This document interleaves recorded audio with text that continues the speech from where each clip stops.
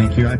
I equivocated endlessly about whether I'd use slides or not, and I think I'm going to go ahead and stand up there and do that. All right? All right. I'll try to make it brief. I only have 25 minutes, right? Is that? All right, I'll talk faster. Well, I think I got this thing here. I think does this work? Sounds like it works. So, what am I going to do here? Okay, gotcha.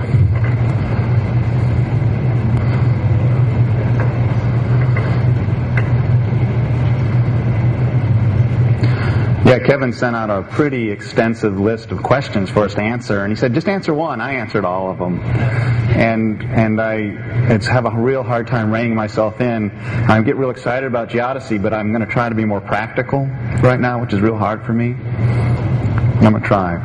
Well, when I think of a GIS, I just threw that in there, actually, GIS geodetic data model. I am being more generic about this. What does that make me think of? Or what would be useful to me in how I do my business, how I see other people do their business. It needs to be standardized. And Kevin already talked about some of this stuff, so I'm going to make it kind of quick. It needs to be widely accepted for storing data and the relationships between those data. That's extremely important. And it should be a tool for performing geodetic analyses as well. And we can get into what that means. I'm trying to stay kind of general right now. And if it was a convenient platform for building applications, that would be great too. You know, something you could actually build something on fairly easily to leverage that geodetic data, or those geodetic data. And I have this thing on here for facilitate use and integration of accurate data. Now that's a big deal to me, and there's been a lot of talk at this summit about accuracy. 10 centimeters on your cell phone. All right. Then we can talk about what's the difference between accuracy and precision and all that. What do people really mean by that? And the devil's in the details, as everyone's been saying. It's a big deal. That's going to be a tough one to get to. And it's not so much the device. It's the data that underlies it, as Jan was talking about earlier. And another big thing for me is giving us a way to visualize geodetic data. I think that's a really powerful thing for understanding the data and communicating those concepts to other people. And there's an educational role to be played here. So what I'm going to do real quick is I'm going to go through some visual slides to keep things for that side of it, but also they'll touch on some of these other issues that I have on my little list here as well. And just because I bring it up here doesn't mean I necessarily want that it should be a topic of conversation, but it's more how I see something like a geodetic data model being used. And that should work, right? Hitting the space bar to make that thing advance. How about that?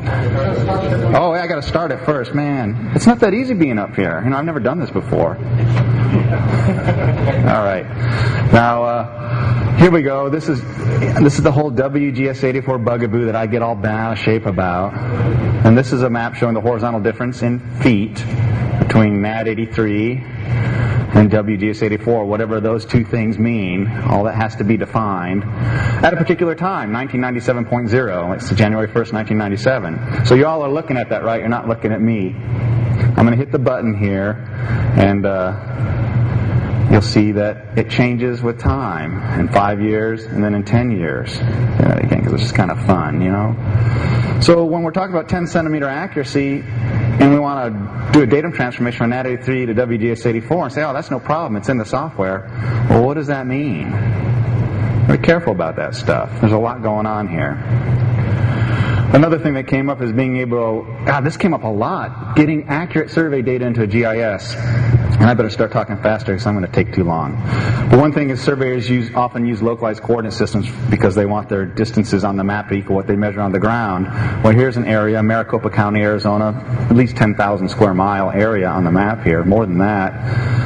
I want to maybe I could use GIS or a geodetic data model to design a low distortion projection for that area, and that what you're seeing on the map there is using geodetic data to analyze that so you can see what the distortion actually is. And the green is good on the map. Green is 1/10 of a foot per half mile linear distortion. So there's another potential tool. And you can't, in my mind, talk about geodesy without somehow touching on gravity. And I'd love to go into it in a lot more detail, but I can't. But here's a map of geoid slope, or geoid gradient, the change in geoid height horizontally in Alaska. And there's a lot of variation there. There's things we can do about it. But another thing that's interesting about this is, what's the change in geoid slope from one geoid model to the next? That's a little more interesting and maybe even a little more disturbing, if I might say so. So another way to analyze the data. And that's all I have.